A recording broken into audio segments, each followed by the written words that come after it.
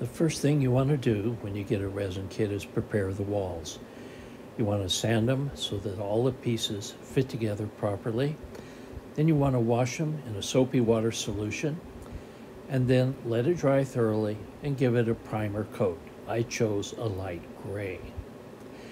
Once you've done that, you're ready to proceed with painting the walls.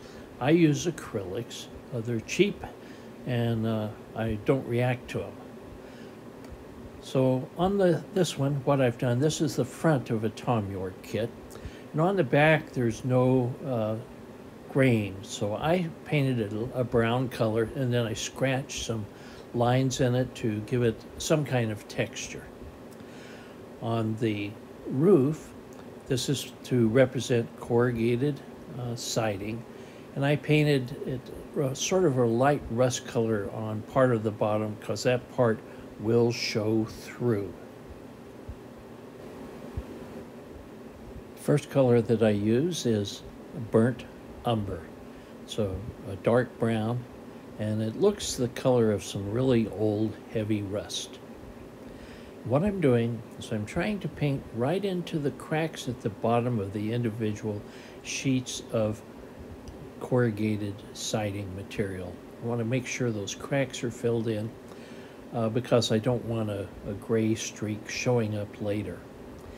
And I just work over this, and what I'm trying to do is really get it down into the grooves of the corrugated material itself. What I'll do is add some water to the paint, thin it down a bit, and try it. And if it works just right, that's great. And what you can also do is you can take some water and spray the casting itself and then paint, which helps it to go on even smoother. But again, the object of this is not to paint it a solid brown. If you wanted a solid brown, you could just spray it with a brown colored paint. So I've made it wet with a little water, and I'm just spreading this out and really, again, trying to get it down into the grooves. And I want to make sure there's no globs or anything showing. So once that's completely dry, then I'm going to start using other colors on top of it. This is burnt sienna. This is a very nice rust color to my eye. And I'm going to start applying it. And I'm not trying to cover the whole thing. I'm just putting the color on in different areas because I want a lot of variety. Again, I'm not trying to paint this a reddish rust color. I'm just trying to get a variety of colors on it. So we're continuing to work with this particular color, and we want to add a few other colors as well. This particular color is a cinnamon color, and it's a very thin paint. It's very watery. I put a lot of water in it, so it's very thin as it comes out of the container. But again, I'm just putting little bits of this color on the rust. Again, we want a lot of variety in the color of rust. It's really important as you go around, you look at rusted buildings, really think about how that rust appears. Now this is a color called Spanish tile, and again, it's sort of an orangish color. So I'm going to take a little bit of that, and you'll notice when I put paint on my brush, I don't put a lot of paint on it. I put just very small amounts. And what I'm going to do now is I'm going to focus on defining the edges of the different individual corrugated sheets. So what I'm doing is I'm going right to the edge of one, and I'm highlighting along that far edge, and I'm keeping the lower edge pretty much the color that it was, so that there'll be a contrast. I want to do that on other pieces here as well. We want this to look like this is individual sheets of corrugated metal rather than this one casting. So again, there again at the top of that individual sheet, highlighting it, leaving the bottom that darker color. Now on this one, I've always put a little bit, but I don't want it too sharp contrast, but I do want it to look like individual sheets. So I just continue working over this. Again, trying to make it look like individual pieces.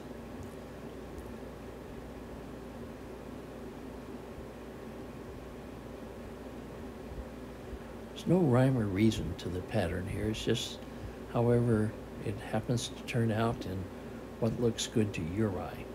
When you build a model, don't build it to satisfy me. Don't build it to satisfy some guy in Texas. Build it for your own pleasure. So it should look like what you want it to look like.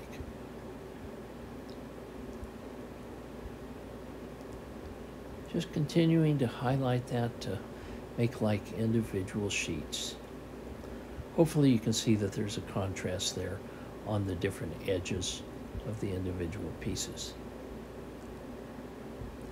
Now one other color I'm going to add, well, I'm going to go add a little bit more of the burnt sienna. I'm going to put a little bit on there and touch over some places that I really wanted to change a little bit. As you do this, you can go back over and touch up things again later.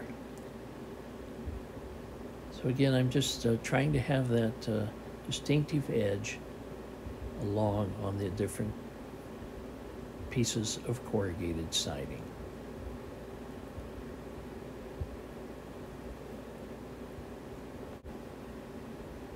There's lots of variations in the color of rust. So this Spanish tile is a color that I really like, but notice I'm mixing it with a yellowish color, sort of a golden color. See how much brighter that orange is? And when you look at corrugated metal, you're going to see a lot of variety in colors. So as you go around, try to take pictures, use them as reference, and again, just do this and do it in such a way that it looks good to you. If you don't like it, you can certainly just paint over it and start again. I also encourage people, especially if you're new, not necessarily to work on models themselves, but you can go to a garage sale and pick up some kids' toys, Matchbox cars and things like that. You can experiment rusting them rather than just doing it on an expensive kit. So that about wraps that part up. So what we're going to do next, we're going to move on to doing the walls.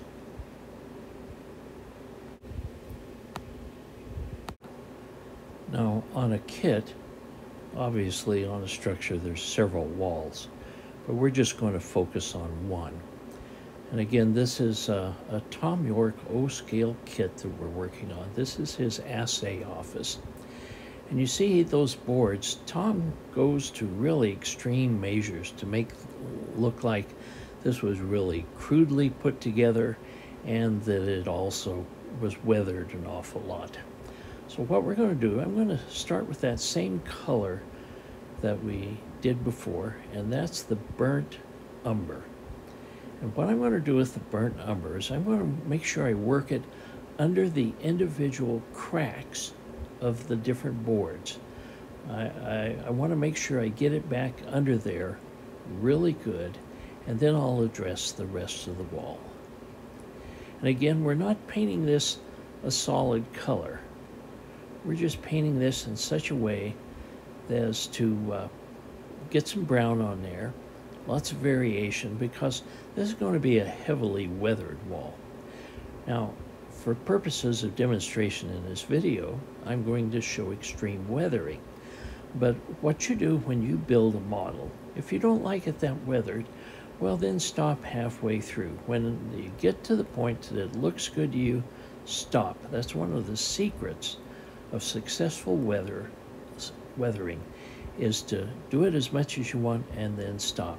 Look at it, let it sit there for a day and see if you like it. If not, do it again or add some more weathering to it. So we didn't paint this a solid brown. As you can see, it's different variations of brown. We also let this dry completely. What we're adding now is some Elmer's rubber cement. I put a little daub on my work surface, and I'm using this toothpick, and I'm not covering the whole wall with the rubber cement. I'm going along right at the bottom edge of different planks, different amounts of rubber cement on different planks. What we're doing, in real life, the edges of the planks get more weathering than it does back up where the planks join together. That area stays pretty dark as a rule. The paint stays there pretty good. So I'm just going over the whole structure. Now, what I'm going to do a little later, I'm going to remove most of the rubber cement, but not all. When you remove most of it, when you pull it up, after you've given it your color coat, it exposes the brown wood underneath to make it look like paint has peeled off completely. Areas that have been painted and you don't remove it, it makes it look like that paint is bubbling up, that it's about ready to fall off. So we just do this. There's no rhyme or reason to this. There's no rules about this. Just put on as much as you want. Now it's important to let that thoroughly dry.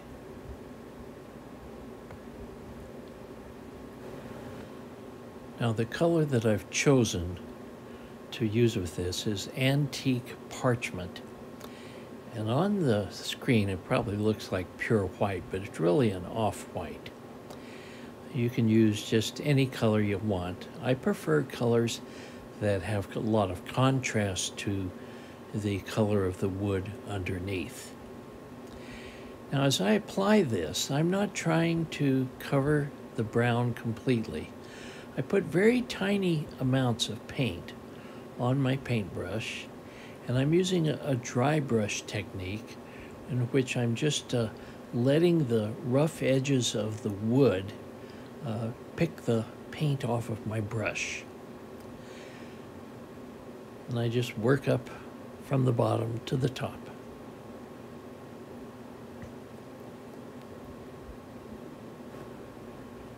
Just continuing to add that, dry brushing that white on there. Just put on as much as you want. And when you're done dry brushing it, you can leave it this way if you want. Use the tape to peel off some of the paint. Or, as I'm going to show you shortly, you can go ahead and add more white to this wall and make it a more newer color. So again, we're just trying to get the whole area colored. Just want it to look right to your eye. One thing you can do when you do a wall like this is you can take a little piece of paper, cut it square, paint it a gray, and rust it, and you can actually glue it onto the wall and make it look like you've put a metal patch over the wood where the air was getting to the people inside. Lots of little things you can do to improve a wall like this.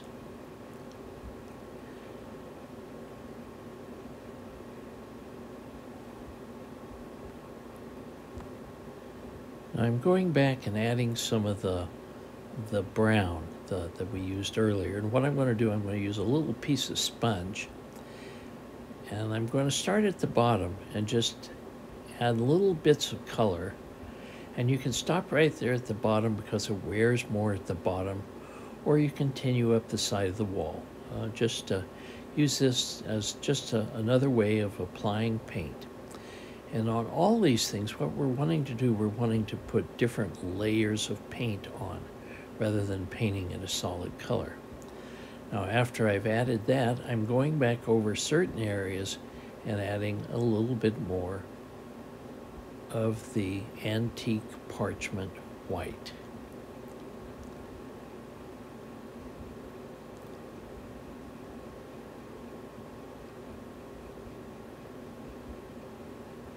when I work on a wall like this, it probably takes me, I probably spend 30 to 45 minutes on an individual wall, not counting time for it to dry. And that's what I do, is I make sure I let it dry between these different steps. Now the next thing I'm doing is I'm going to add a color called linen, and it's a very light color brown. And again, I'm just painting little areas so that we have three different colors here. We have the dark brown, we have the off-white, then we have a little bit of brown.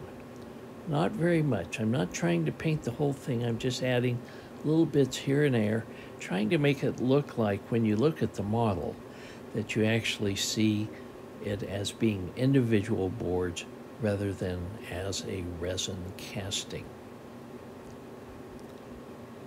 You can apply as much or as little as you want. Then again, we let that dry completely.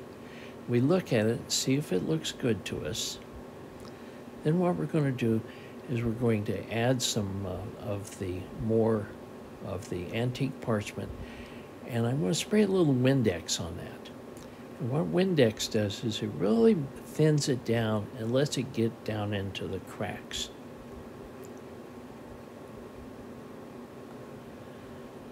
What I'm doing here is I'm not trying to paint this whole wall white. I'm just giving it a good wash. It'll still have lots of detail and rough appearance, but I'm just doing this just to do this and further this technique. If you leave it just the way it was before this, that's fine too.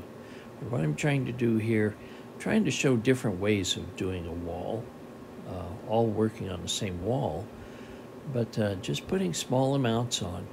There's that little area there that I've sort of missed, and I'm working on now, and I don't know what Tom had in mind there. I think maybe there's supposed to be a window there that's missing that has been boarded up, but I'm not sure. So we let that dry completely, and we check it out and see how it looks. Now we're going to go with our masking tape and do the next step. Now I'm really pressing the tape down hard, but unfortunately wearing these latex gloves, the gloves move back and forth enough that I wasn't really able to do it. So what I needed to do was tear the glove off one of the fingers so that I could push it on there a little more strongly. So I'm going back with another clean piece of tape, putting it on. Now I'm really pushing down into the grooves and everything with my finger. And when you pull it off, see how it pulls off and leaves areas of the dark wood exposed? Just keep doing that. You can do this several times. Do it till it gets to the point to where the wall looks the way you want it to look. It's always more weathered at the bottom of the wall than it is at the top, always weathered more at the edges. Now what you can also do, and what I'm doing here, is I'm taking an X-Acto knife and I'm going right along the edges of the planks, and I'm actually pulling up some of the rubber cement that didn't come up before, and I'm just trying to individualize it so that it looks just right to my eye. After you get done doing this part, you want to take another strip of tape, press it down on it, and peel it off to lift up all the little bits of rubber cement and paint that you've actually peeled up. That's what I'm doing there. Just doing this to clean it up.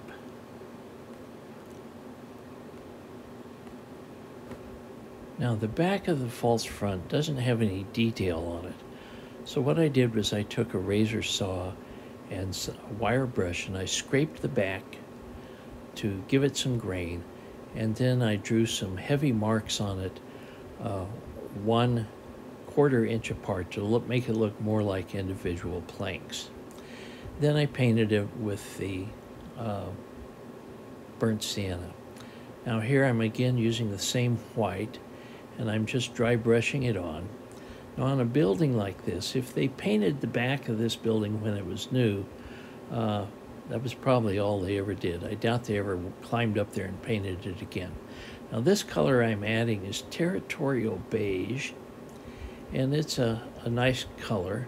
And I'm mixing it a little bit with the white and just putting different amounts on. Again, I'm trying to make it look like individual boards. You have to avoid making it striped like a zebra, but you do want different colorations on the boards so that they look individual. You can also take the back of your knife and scratch more detail into this, add more grain to it if you want. Now on the floor of the building, normally on a building like this, I will build a floor separately rather than using a casting. But for the purposes of video, I'm going to paint it. Now this particular color is called Barnwood, and it's you can see it's not really gray, it's sort of a brownish color, but it works very nice to give a good representation of old weathered wood. Now the floor or the sidewalk out in front of the building, of course, would never be painted, so it would just be a natural weathered wood. So I have the light gray of the primer, then I'm adding this little bit of this barnwood color to it. Then I'm picking up a little bit of the white that I had left over, and I'm making different stripes on there. See, I'm just trying to make it look like those are individual boards.